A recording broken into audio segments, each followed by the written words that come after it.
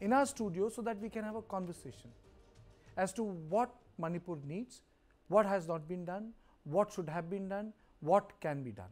And I am very happy to say that on our request, a very special guest has flown from Manipur to Delhi to be with us on News 9 Live in this studio. I am talking about Hemochandra Singh, the former Speaker of Manipur Assembly, 5 times MLA, and someone who understands the state. Thank you so much, Mr. Singh, for joining me. Why has Manipur in a state today? Well, Kartikeya, as you have followed very, very conscientiously, I am truly indebted to News 9, as you said. You stand even today deeply committed to our issues. Manipur is still on the boil, to my mind, and things are still not normal at all. It may look a bit like a lull in the storm because of the elections, maybe, you know. I think, to my mind, the Lok Sabha elections, although it has come about in the country as a general election, but I think the general population per se is not actually ready for an election. We are in the throes of a crisis and we are still grappling with it, you know, with a lot of difficulties. And I think probably I would have been happy if even the election, this is a personal, reflection, this is a personal thought, that even probably in the context of Manipur, even the elections are secondary. Elections were secondary to my mind. But maybe, yes, it was not possible. The Election Commission also, I think, announced elections, and it is going to be held in the first phase itself. So that itself is also one of those issues. But to my mind, the perplexing issues of Manipur, which has a long genesis, of which you know, you probably are as conversant as me on these issues. And I think these issues remain, to my mind. You know, when we talk about Manipur, it's about a lot of things. It's about the fencing which is happening. It's about the poppy cultivation. It's about illegal arms which are in circulation. It's also about the fact that there is drug money. But there is also one thing. There has been a churn in the Meitei society. Why has that churn happened? Oh yes, Kartikeya, in fact, this had to happen anyway. This had to happen anyway. I'll tell you. See, the Meitei civilization, I don't even want to use the word Meitei actually. This was not even the terminology which we were used to, because we were a product of a very, heterogeneous, very harmonious, very, liberal, civilization, where everybody lived together. But yes, the Meitei civilization, as you said, the Manipuri civilization is many millennia old, 2000 plus years old. And why the Meiteis were sidelined, the Meiteis came about to be, totally, I think pushed to the wall. It has not come about in a day. It has taken several years. And probably I think the fault lies with all of us, including myself. I mean, with all the political processes, whatever has been happening over the so many decades. And I think today, I think this had to happen anyway. It had become a tinderbox. It had become a tinderbox. And these issues, I think the Meitei, I should say the Meitei resurgence, the Meitei psyche was so hurt. You know the fact that this is not to be, emphasized further, that we live in a place which is probably only not even 10% anymore. But when you say that it's not even 10% anymore, the sort of division which has taken place on ground between the Kukis and the Meiteis, it's geographical. I mean to say, there is a divide. The firing takes place. There's a line of control. How do you deal with that? This is very sad. This is very sad. This is, I think, partly circumstantial, partly man-made, partly whatever. Whatever has happened, I don't want to go into, it's almost a year, Kartikeya, and you followed it very intensely. And I have been on, I think, your show, I think in other shows we have discussed this. Let us not talk about the hen and the egg now. Let us not talk about anda pehle tha ya murgi pehle thi. Let us look for solutions now. Let us look beyond now. I think what is the reality as of today is that we are now, we are talking about war zones, we are talking about buffer zones. You cannot go beyond this. You cannot come into this. That kind of a situation. So this, unfortunately, for various reasons. It could be, we'll come into that if you give me time on that. Sure, See, sure. there are border issues, there are immigration issues, there are cross-border issues, there is the drug issue. So many issues are intertwined, there are so many layers. Layers and layers have all got mixed up, and it has become a very, very, you can say, dangerous concoction. Correct. Over the years, which probably unfortunately has not been rectified. It was not addressed on time. It was not probably given I think. Can I ask you a question bluntly? Yes, please. How much Biren Singh is responsible for this? I think to my mind he should be responsible. I think he's equally responsible. He's the Chief Minister. I mean in the sense, to a certain degree, I think the initial, you can say the initial reaction to which he candidly also, I think if you remember in the early part. When I use the word responsible, I mean inability to manage. I will not say that, because I am not trying to defend him here, but to a certain degree, see, being the Chief Minister of a state, one has to take the responsibility, one has to take the onus for that. But this kind of a configuration, this kind of a crisis, which is unprecedented. Probably today, Mr. Biren may be a beleaguered Chief Minister. He is the devil today. He has been a devil, and we have all the right to be, angry with him. We have all the right to be angry with the establishment. But the crisis which erupted in Manipur was beyond. Beyond imagination, beyond proportions, which probably would have been humanly impossible, humanly difficult for probably any Chief Minister to handle. There are two sides of the stories. There are two competing stories, but the one story is that the cookies feel that they were hunted out, and the other side of the story is that the Maitis feel that illegal immigration is turning the Maiti community into a minority. Your response? See, Kartikeya, I don't want you to now entrap me, because you guys are very smart. Sometimes you probably trap us into this again Meitei cookie conflict. I don't want to. I am the last one person to wanting to do that now.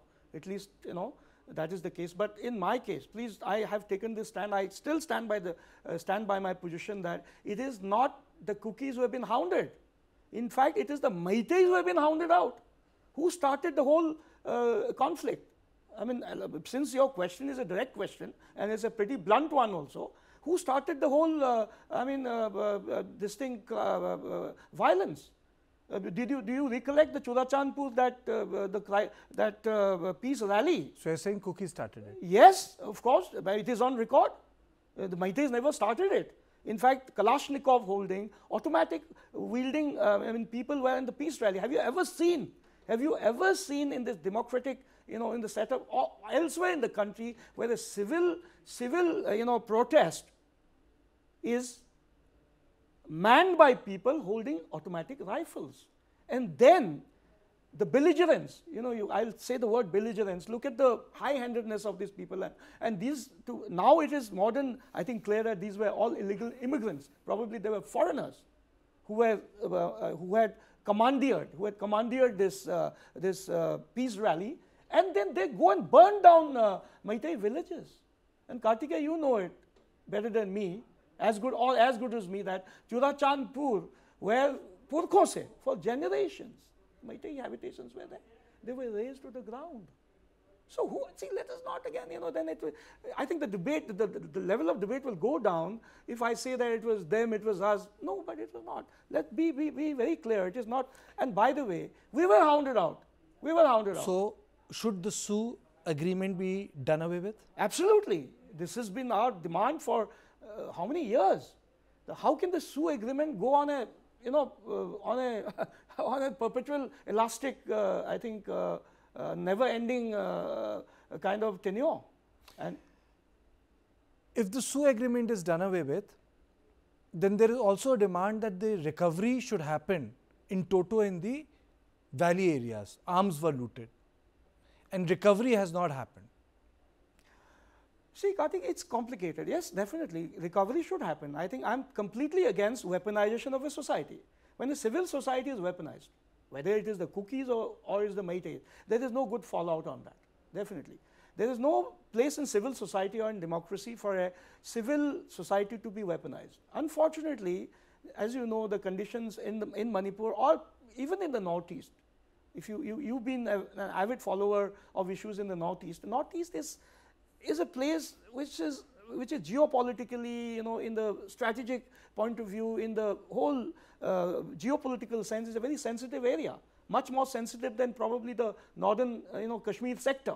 To my mind, there's always a geopolitical angle to it also, and it's the corridor to Asia, to Southeast Asia. So therefore, this is slightly more complicated than what meets the normal eye, So anyway, just the fact that this is all messed up with all these weapons flowing freely, but it has to be also seen in the context of the reality where the two communities have become so polarized that they feel the need to, weaponize themselves to defend themselves.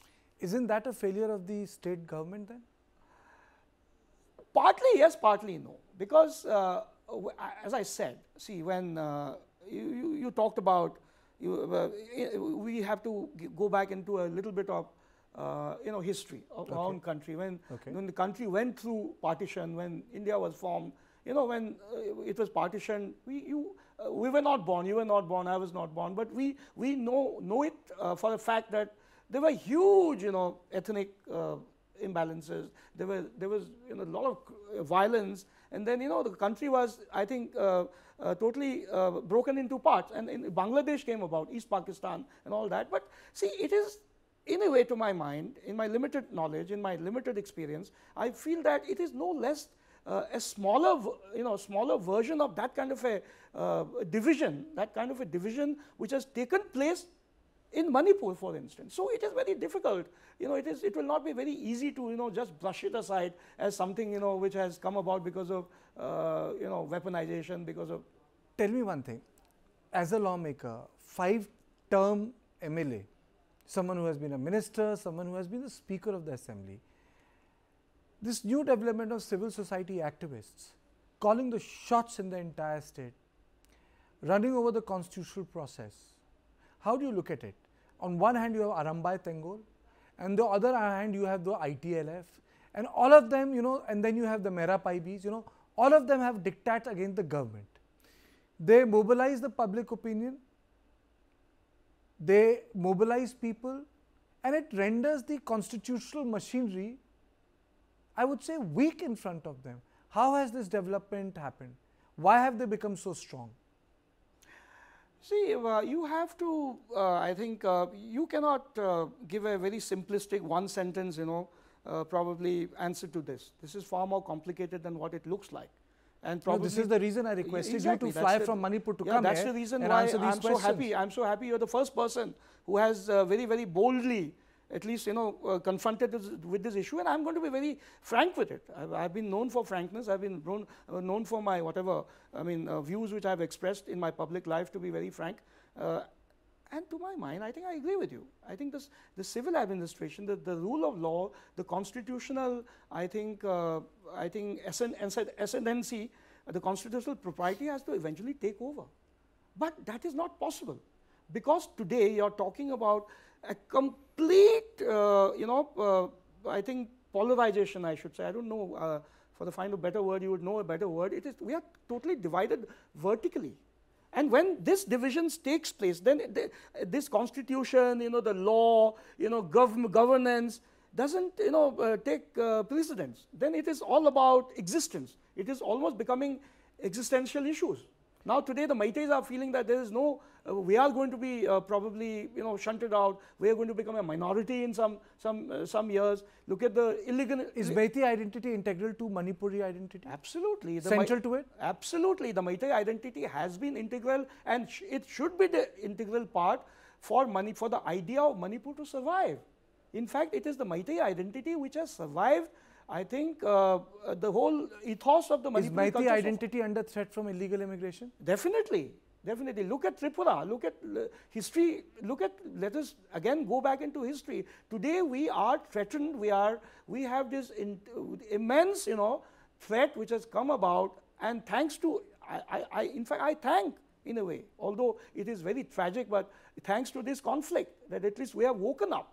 We have woken up. You know, we are Vaishnav people. We are very peaceful people. You know the Radha Krishna dance. You know the culture. You know, we have not been a very militant people in terms of you know, our you can reaction to people. But why has the mighty reacted in the way we have reacted? Okay. Have I made my? Yes, you have reacted. Other community has reacted. No, have I made my point? No, you have made your point clear. The question was that, is Maiti identity integral to the idea of Manipur? You said yes, definitely. it is integral. You said that's the center. It's the center of the gravity. A lawmaker of 5 terms. Why did you leave Congress party at this juncture? I thought maybe, Kartikeya, you will not probably ask me this question, but nevertheless, I was more probably keen to talk about Manipur at this point. No, I'll come back to Manipur. We have time on our hands. Oh yes, then if we have time on our hands, but yes, I want to know, why did you leave? You're former Assembly Speaker. Well, our association with the Congress party is very long, particularly, in fact, it goes back 2 generations. In fact, my father was also in the Congress, and you could say well over 50 years plus we have been with the Congress party. And I started as a very young legislator at the age of 26. Under tragic circumstances, my father passed away in a plane crash, and that's another story. But that's almost 30 plus years, 32 years. Yes, Kartikeya, it has. I have. I don't know if you have followed my the news of my resignation 3 days back. I had done it with a very heavy heart. But yes, on a personal note, my elastic limit had also snapped. I mean, and I had to eventually take a decision to leave the party, partly because it is related both with Manipur as well as the general decline and the disillusionment and a complete lack of vision and a complete lack of purpose which the Congress party has lost to my mind. It is a party of no relevance to my mind. But yes, coming back to... Are you saying Congress party used to be a force in Northeast? Are you saying that yes. They are not a force in Northeast? Not at all. In fact, it has no presence at all now in the Northeast. Where is the presence? In Manipur, I can give you the example. Why did Congress party lose out Manipur? It had to lose. There was no way, because the way the Congress party was conducting itself, it was on a self-destructive mode as it is. In fact, it's a lot of people in my lot of colleagues who had earlier left the Congress told me, Mr. Hemochandra, why have you stayed so far? Why have you stayed? In fact, I stayed on for more than what I wanted to, and this has been going on in my mind. But eventually, you know, old ties are hard to break, and you know, it's difficult. Kartikeya, I hope you'll understand. Is this something to do with Rahul Gandhi? No. Rahul Gandhi is one of the factors, one of the major factors, I should say. See, I think I'll be more specific. Can I be specific? Yes, you can. To Manipur? Yes. See, Rahul Gandhi had this, you know, he had his Bharat Jodo Yatra, whatever there. The traction, there was to my mind, I think there was a traction in the first yatra. And I remember, you know, him walking 25 kilometers a day, slugging it out in a thin T-shirt in the bitter winter in North India. And you know, probably to a certain extent, there was a chord which was struck in the minds of the people that Rahul Gandhi is trying to reinvent himself. You know, he's trying to probably change his ways of thinking and, you know, approach to, you know, politics. That was the thinking.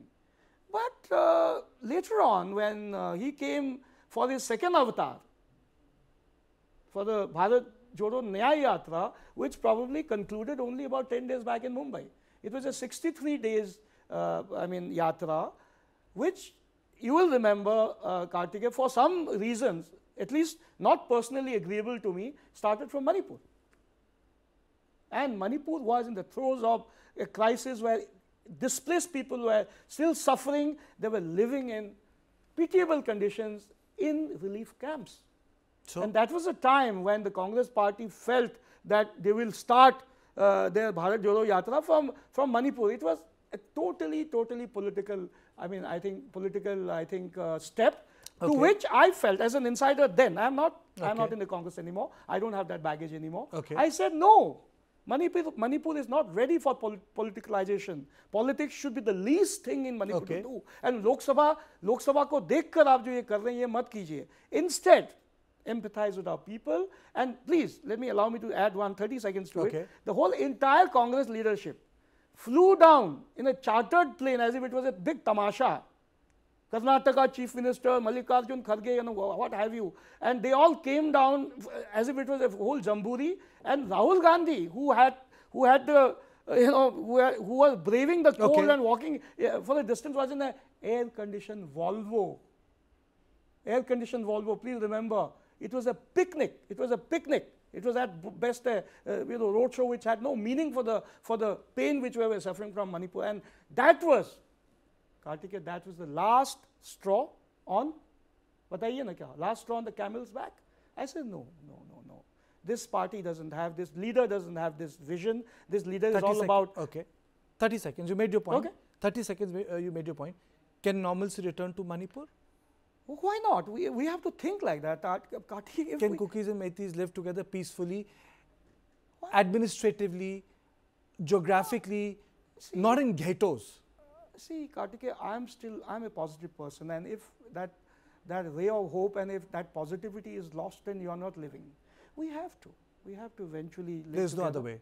There is no other way. Absolutely. This is what I wanted to hear from you. No other way. This is what I wanted to hear from you. There is no other way. People have to live together. The sovereignty of the nation, its rule is paramount. Assembly is paramount. And how much you hate the lawmakers, you need them because you live in a democracy. India is not a dictatorship. Thank you so much, Mr. Singh, for joining me on this show.